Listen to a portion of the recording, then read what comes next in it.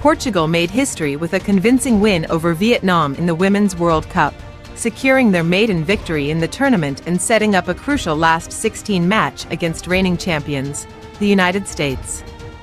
The debutantes showcased their attacking prowess with Thelma Encarnação and Kika Nazareth scoring Portugal's first ever World Cup goals.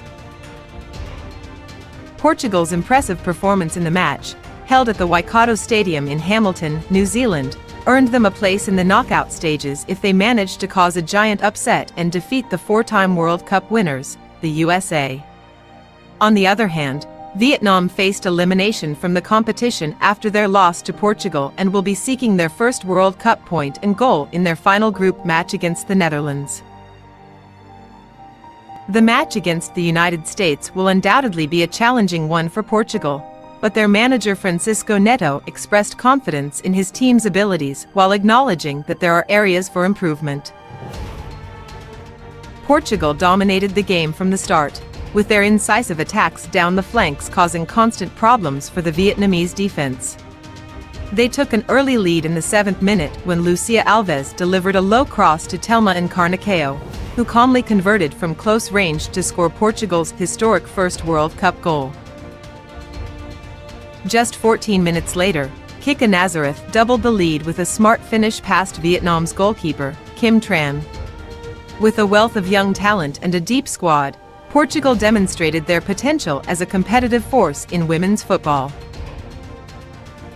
While Portugal enjoyed a memorable victory, Vietnam's first World Cup journey came to a disappointing end. The team faced a dilemma in their approach, torn between attacking ambitions and a desire to maintain their defensively solid 5-4-1 formation. This confusion allowed Portugal to dominate the game and create numerous scoring opportunities.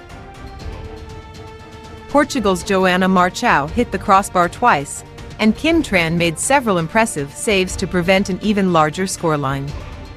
For Vietnam, the tournament has been a learning experience, and coach My Duc Chung acknowledged the gap in quality between the two teams. Despite their elimination, Vietnam can take solace in achieving their first shot on target at a World Cup and their first foray into the opposition box, which they were unable to accomplish against the formidable USA.